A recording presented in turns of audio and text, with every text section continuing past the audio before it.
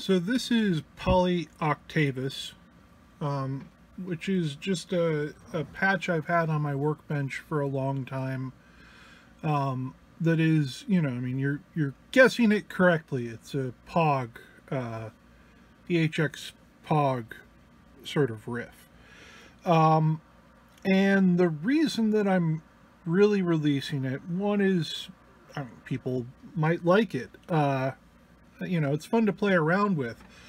But the other reason is that I wanted to test something out with firmware 1.13 related to volume swells, which I know a lot of people have worked on and been maybe frustrated with the results or frustrated with the inconsistency. And I think that one of the advantages of firmware 1.13 is the way in which the envelopes can be re-triggered. And so I implemented that into this patch.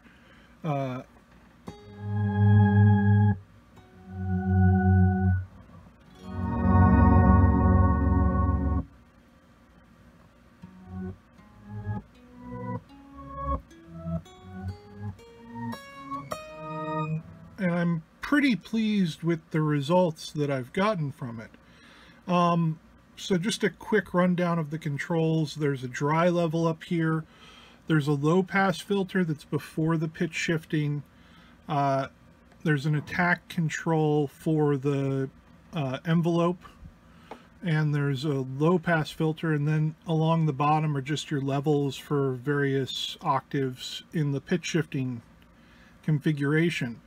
The upper octaves are handled by pitch shifters. The lower octaves are handled by granular modules, which I think give a better result at that level. The high pass filter is prior to the pitch shifting because it can help a little bit to cut out some of the low harmonics to get a smoother signal, although I'm sure you can hear in the video, I'm sure you'll hear when you play this patch that, I mean, the particulars of pitch shifting in ZOIA are pretty well documented. There's no need to add a vibrato wobble control to this polyphonic octave generator because it's there whether you want it or not. There's a modulated quality to the signal. But, I mean, that has its own sort of beauty. One thing I'll say about the attack control is that it uses a linearly controlled ADSR, and it can go up to 15 seconds, which is a really long time. Probably longer than most of you will want to use it for. But I sort of thought, well, if you're playing with like a keyboard or something like that where you can really do long sustained notes, that sort of range might be useful, and it covers, you just have to be careful dialing in the attack to get what you want, but it covers the bases for other sorts of attacks earlier in the travel. But real quickly, I want to talk about this approach to volume swells, envelope triggering. So normally I advocate for envelope followers because I find onset detectors very finicky. But this is a case where I think and onset detectors are crazy expensive. So this patch is really basic if you go into the guts of it. These are the pitch shifting modules. These VCAs are the mixer. This is the high pass filter that precedes the pitch shifting. It was a late edition, so it comes in a weird place. And then they go to this VCA where they're all joined together so that they can be affected by a single envelope. And that goes to the low pass filter and then out. This is a mono patch from left to left. But there's also an onset detector, and the onset detector, I have the sensitivity turned all the way down because otherwise it just goes off all the time for me.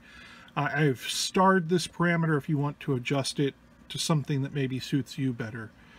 But the onset detector goes to both the input of the ADSR and the retrigger. And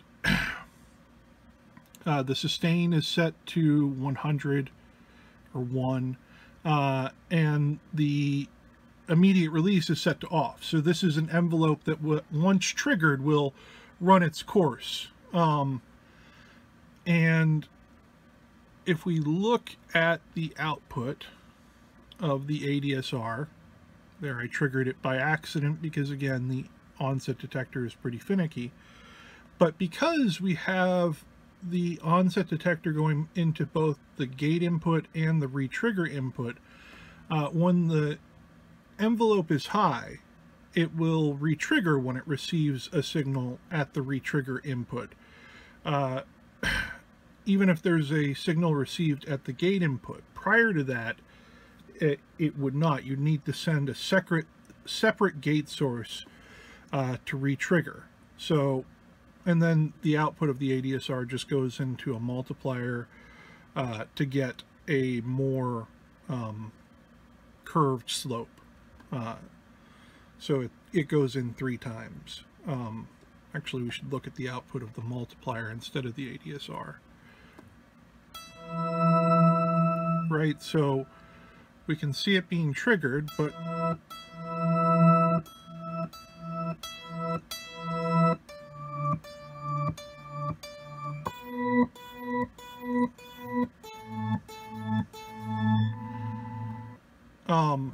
and so I think this combination of an onset detector and an ADSR with immediate release off gives a pretty satisfying volume swell if you want it to trigger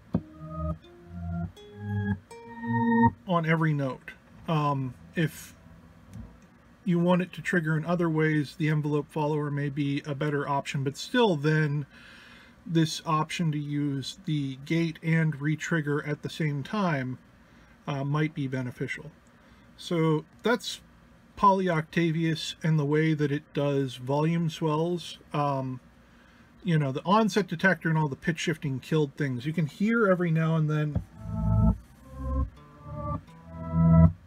the VCA sort of rushing closed, and I could probably massage that a little bit if I had a little bit more headroom, but the onset detector just...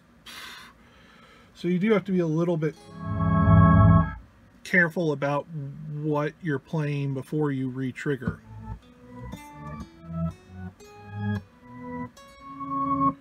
But I think it does a pretty good job of producing that, you know, note for note re-triggering volume swell.